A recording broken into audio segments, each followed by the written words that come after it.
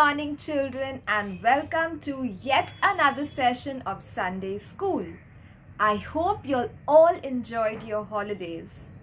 In today's lesson, we will be learning about two of Jesus' disciples, that is Paul and Barnabas.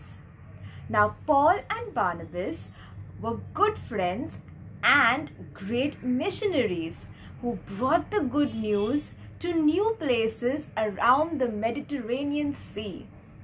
Now, before we begin with today's lesson, let's together look closely at the map and understand Paul and Barnabas' missionary journey. As we read through Acts chapter 13 and Acts chapter 14, I think it's very important to have a visual of what you're reading. It talks a lot about different places, different cities, and most people don't know where these cities are at all. So it's very important to actually put a visual to it to see exactly where they are on the map. That way it helps you grasp exactly what's going on in the story. So down here is Israel, Lebanon. Okay, here's the Mediterranean Sea over here. And so this is Paul's first missionary journey. They figure this happened between 46 AD and 48 AD. And this is where they started. It's documented in Acts chapter 13, verses 3 and 4. The Antiochian church sponsors Paul and Barnabas' mission to Cyprus and Asia Minor. So they sail from this area over to Salamis, Cyprus. They go from Salamis over to Paphos. And this is where it is documented that Christianity is introduced into the upper echelons of Roman society in Acts chapter 13, verses 6 through 12. They go from Paphos and they sail over to Persia. And they go from Persia through Pamphylia into Antioch in Pisidia. Paul receives both favorable and unfavorable responses to his preaching. Acts chapter 13, verses 42 to 45. And they go from Antioch and Pisidia over to Iconium. This is where Paul and Barnabas' preaching provokes division among the people, and they are forced to flee. Acts chapter 14, verses 4 to 6. They go from Iconium down to Lystra. Paul heals a lame man, and the missionaries are believed to be pagan gods. And that is in Acts chapter 14, verses 8 to 12. So they go from Lystra over to Derbe. They preach the gospel and make many disciples in Derbe. This is recorded in Acts chapter 14, the first half of verse 21. And then they backtrack, and they basically go the same way they came. They go from Derbe back to Lystra, up north to Iconium, west of Iconium to Antioch and Pisidia. They go through Pisidia and they go to Attalia, and then from there they sail back over to Antioch in Syria. So yes, I believe it is important to put a visual behind what we are reading in Acts chapter 13 and Acts chapter 14. So children, you may have heard of the episode where the Hebrews worshipped the golden calf in the desert. So when Moses, their leader, was on the mountain encountering God and he got delayed to return back, the people went astray and made a golden calf and began to worship it, as if the calf was God. They offered it animal sacrifices, they sang songs, and they even danced around it. When Moses finally came down from the mountain with the tablets of the 10 Commandments in his hand, he was very angry with the people. Now, why was Moses angry? Because sacrificial worship is offered only to God. And so Moses was very angry because the people were offering sacrifices to a calf made of gold. Now, do you think Moses would have been happy if the people had to offer sacrifices to him? No, never. Moses would have never allowed them to do that. So children, now let us see how the people in the early church made the same mistake and offered sacrifices to Saint Paul. What? long time ago, two of Jesus' disciples called Paul and Barnabas had become good friends. Together, they were teaching people about Jesus in the city of Antioch. It was the third largest city in the Roman Empire. One day, they both went to Asia Minor to preach about Jesus. After much praying, they set off for their journey. They reached a town called Lystra. People there believed in mythological gods of the Greeks. In Lystra, Paul and Barnabas visited many places to preach about Jesus. They came across a crippled beggar. They saw him listening to them, so they looked at him and said, "Stand up." At once the man stood up and walked. The people gathered there thought that Paul and Barnabas were gods in human form.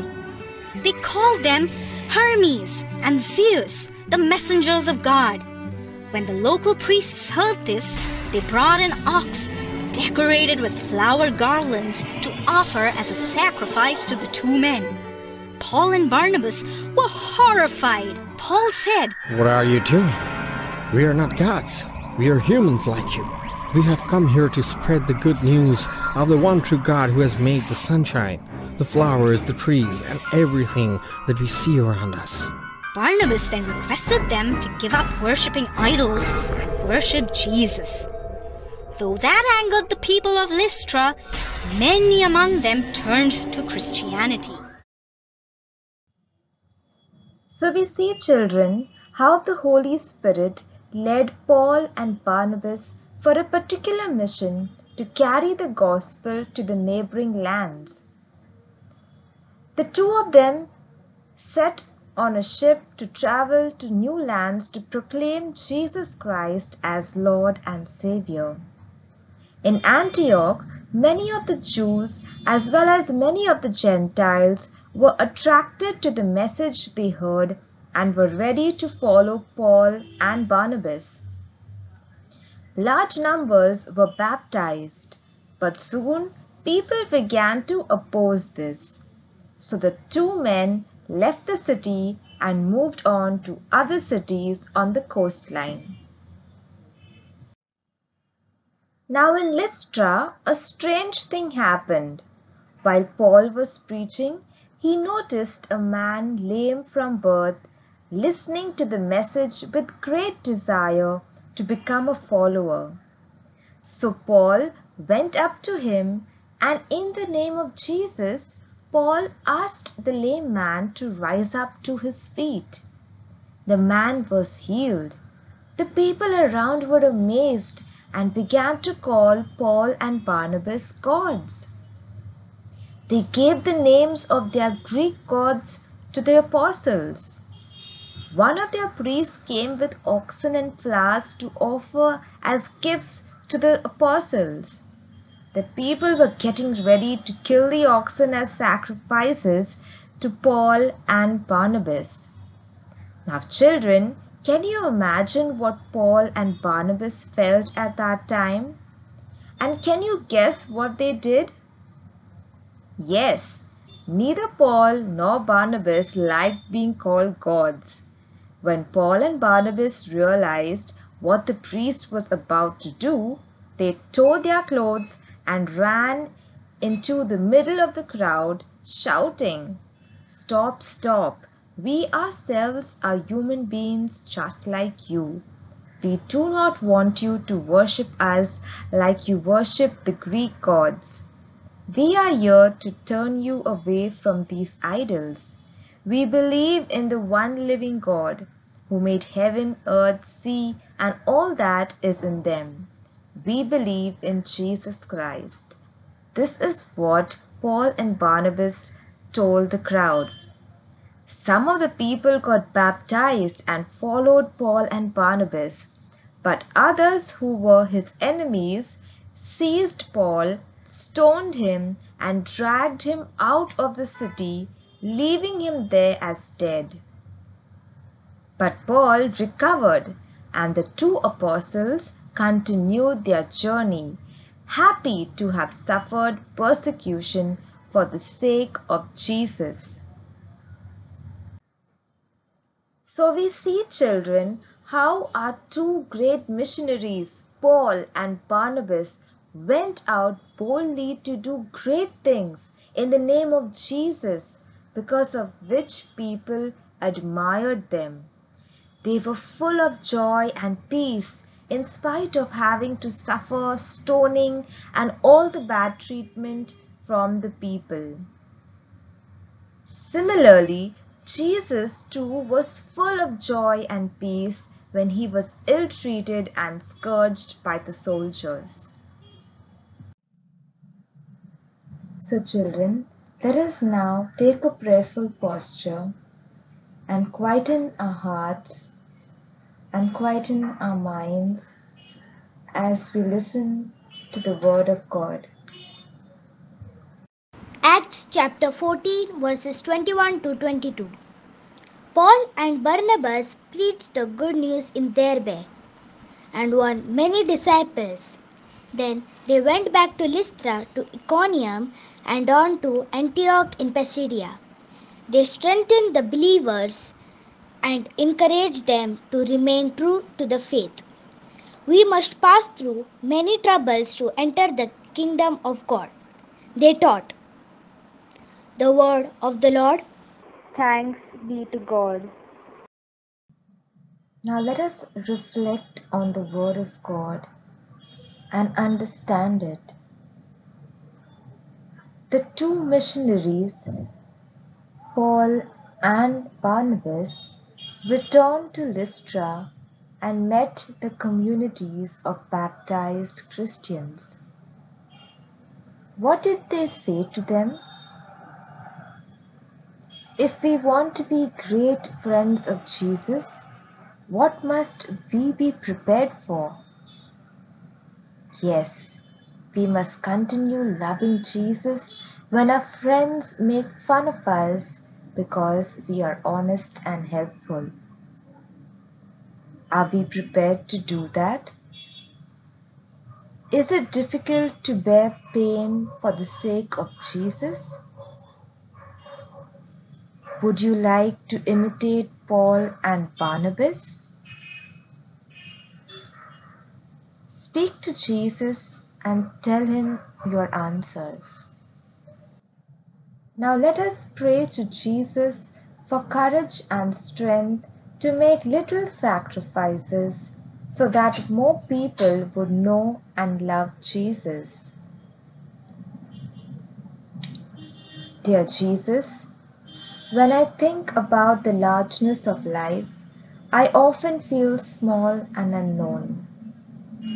The task ahead hangs over me, and I embrace anxiety. Jesus, help me to be strong. May your love abolish my fears. Give me the boldness to step forward in full courage for your glory. We make this prayer in Jesus' name. Amen. So children, let us sing a song on Paul's missionary journey.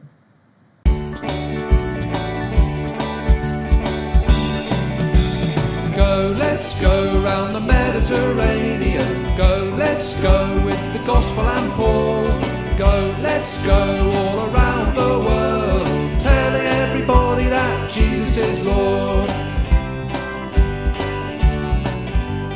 On the road to Damascus, Paul met Jesus alive.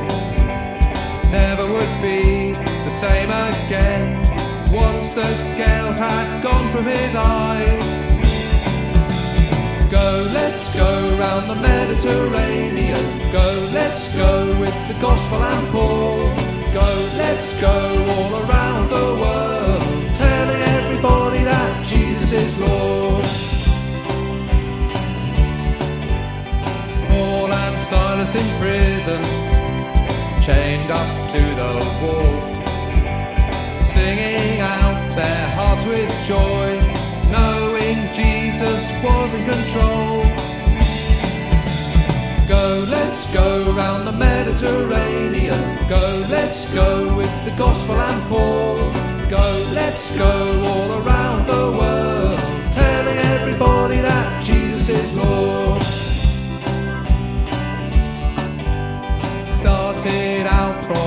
Antioch, spreading Jesus' word. 4 long journeys later he's in Rome, and thousands of people have heard. Shipwrecked, beaten, stoned and mauled, always carrying on, sharing Jesus everywhere, knowing he's for everyone. Go, let's go round the Mediterranean. Go, let's go with the gospel and Paul. Go, let's go all around the world, telling everybody that Jesus is Lord.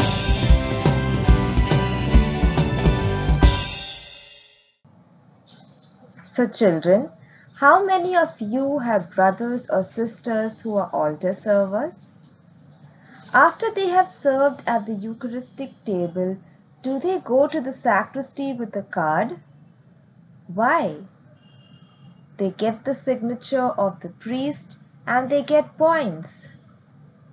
Why do they do their best to collect points? If they come to serve the first Mass at 6:30 a.m., do they get extra points?